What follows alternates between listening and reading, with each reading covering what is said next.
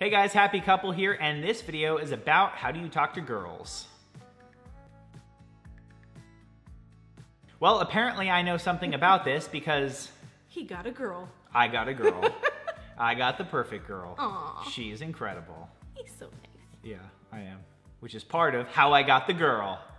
So point number one. Be nice. Be nice to girls. When I was younger, I used to be so afraid of talking to a girl. Like if there was a pretty girl, I was so backed off in it. I used to reserve and hold myself back, and I was like, I don't know how to talk to her.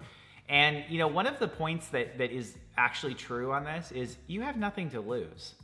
One of two things is gonna happen. You're gonna talk to this girl and find out you do not want to talk to that girl again. Or you should not be trying to get with that girl. You're gonna find that out really early. And you should find that out early. Or you're gonna find out, wow, this girl's really cool, and is somebody I actually want to know better, or date, or whatever. I used to so fantasize about, oh my gosh, this is the perfect girl and the most amazing person ever in the entire world. And so I can't talk to them because what if I screw it up? And the truth is, guys, if you go to talk to this girl and you screw it up in one conversation, it was not meant to be. Take every romantic movie ever with a happy ending at the end. It's not gonna happen if you can talk to this girl one time and ruin the entire thing. Like, she has to like you for you. So jump in, you literally have nothing to lose. One of the other points, this is gonna sound kind of funny, if you're really not confident, you can always work on getting better at communicating by doing it. You can communicate more, you can speak in front of people, you can perform. All of those things can help you actually get better at communicating. And at the end of the day, if you're not confident in communicating to that girl, you might just need to fake it. Fake it till you make it. Yeah, just fake confidence. There's times where you're just gonna be like, and you feel this oh my gosh, in your stomach, and you're like, oh, this is the end of the world, and you're just totally gonna fake it and be like, on the outside, you're like, hey, cool, yeah, hey, what's your name? Yeah, cool, awesome.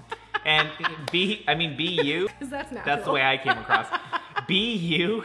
And if you're not confident, still be the you version, just a confident version of you.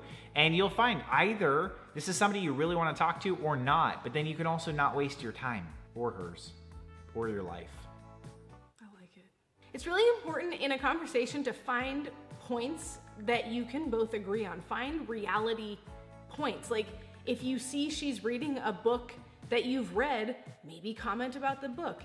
If you see a book she's reading that you haven't read, don't lie about it and say you've read it. True, that could backfire real quick. Find anything that you can point out as like, we agree, we both like that, and you can start up a conversation that way. And then in the conversation, you find more things that are similarities between you, or you don't, and you realize that this isn't the right person, or you don't agree on anything. But again, you're gonna know. If you look for those things, the conversation will start to come more easily, the confidence will come up more easily, and there you go.